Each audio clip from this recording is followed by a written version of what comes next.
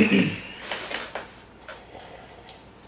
what's this? Well, not even from a reference. I straight up just like traced it. Sketches. Like, I'll like. yes, guys can have big juicy butts. Yes, guys. Reference it. Like, reference the juicy butt. Like, don't put a Kim Kardashian ass. Jesus Christ. Wait, guys, wait.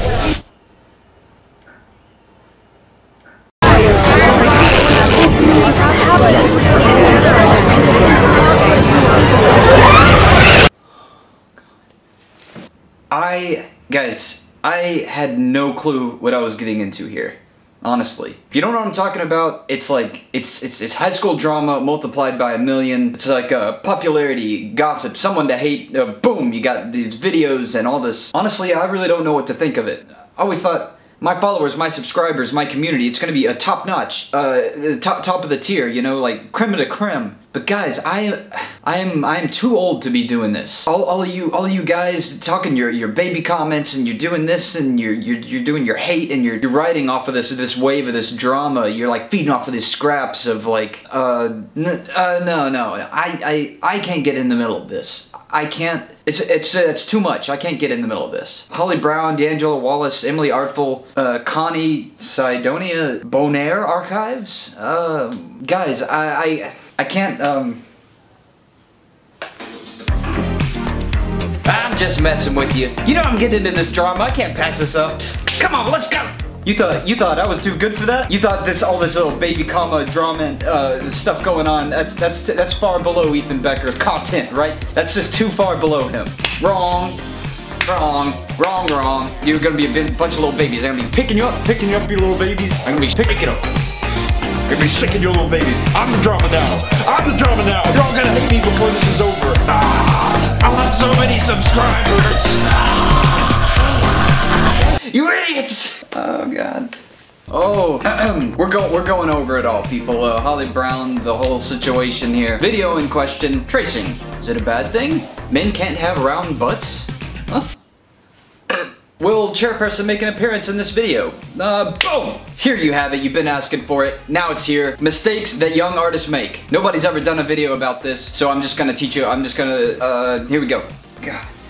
All of you kids, man, all of you kids. I have so much to cover. There's so much that I have to correct. 5+ years of gaming and animation industry. Boom!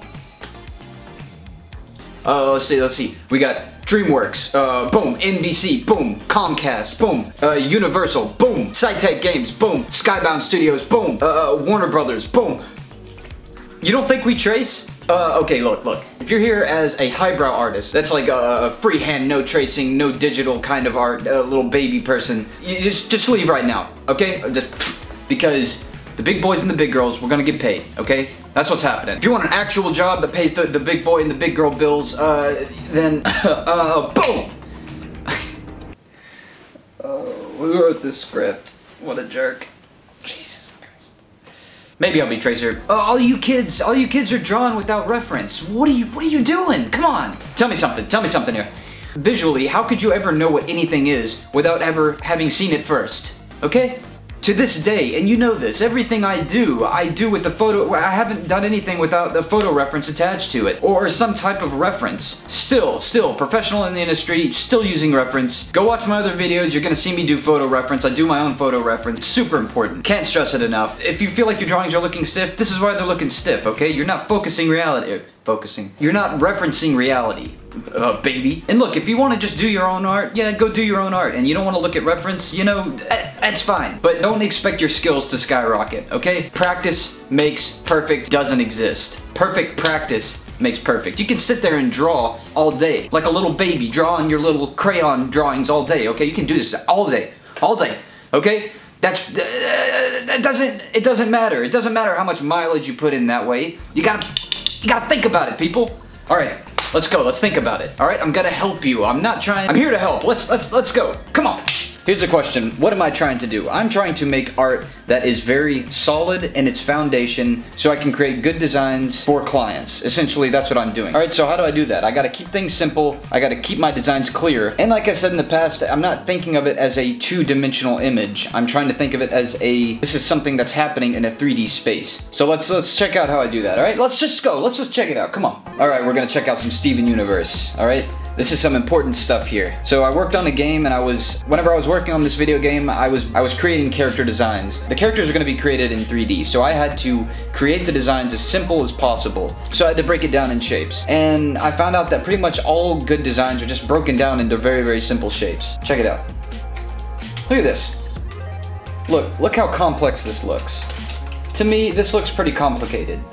You know, you got all this shirt stuff going on, and like, don't get focused. Don't never focus on the details, all right? That's where the students go wrong. They're focusing on the details. You need to focus on the foundation, these major shapes right here. So once you create that, then you can go on top of that foundation, and you can add all the details later. Steven Universe is really good to look at design and shape in design.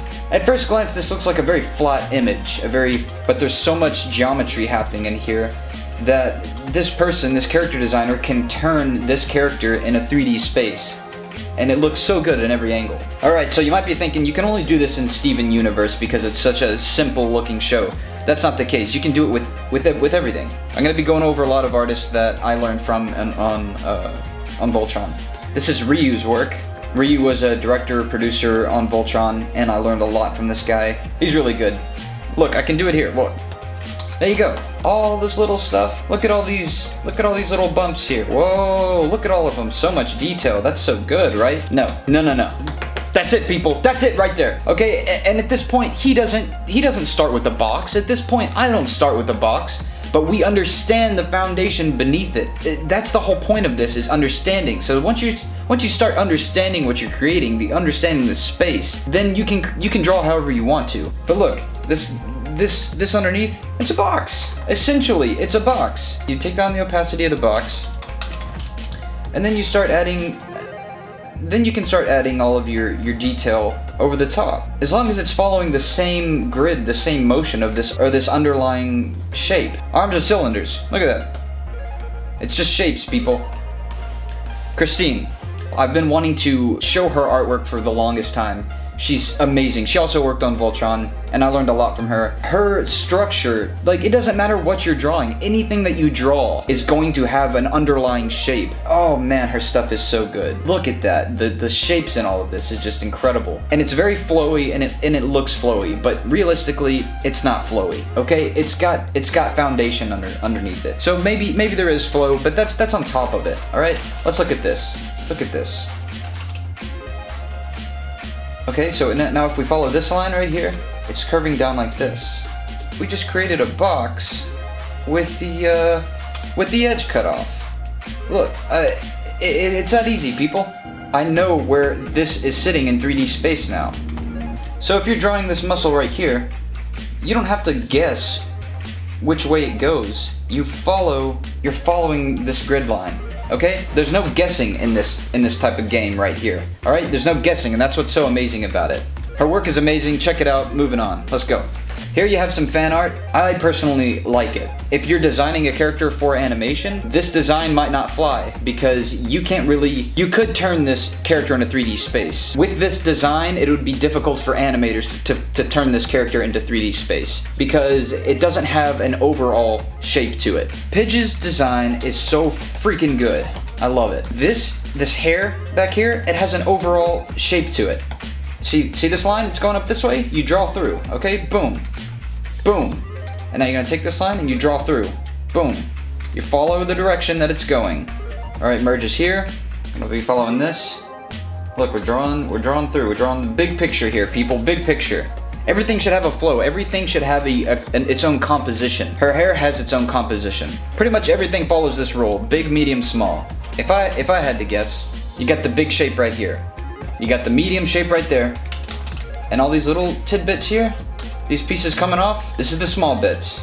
Okay? These are the details that you can add on last on top of your foundation. So again, a design like this, it's nice. Alright? I like this style. It's kind of almost bubbly, By the way, these are Christie's designs.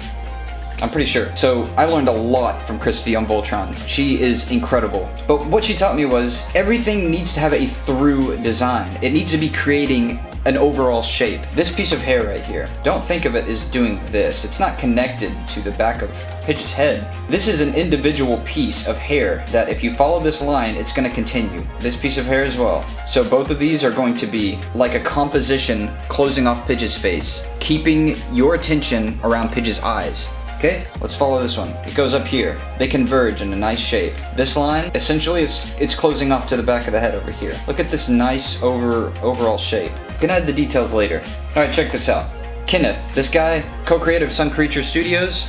At first glance, I was like, this is kind of cartoony. I don't really like it. But then I started going back and looking at his character sketches. They're so good. They're so good. He has so much structure in them. And you need to know this stuff if you're animating, if you're moving characters in a 3D space.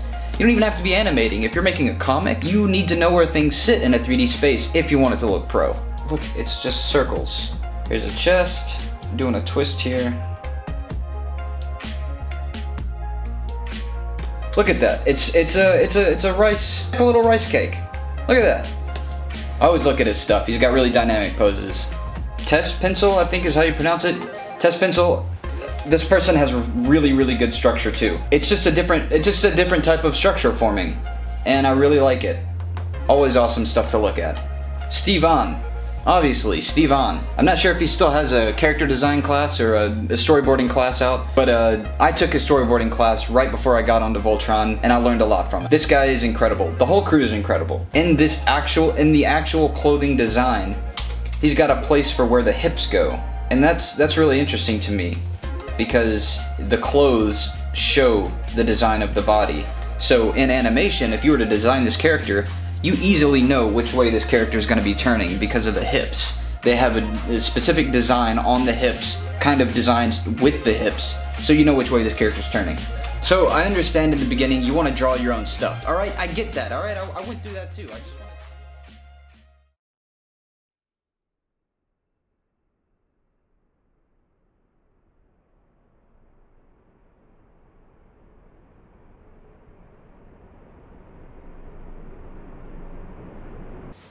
I know this is my first video and all, but I'm quitting YouTube.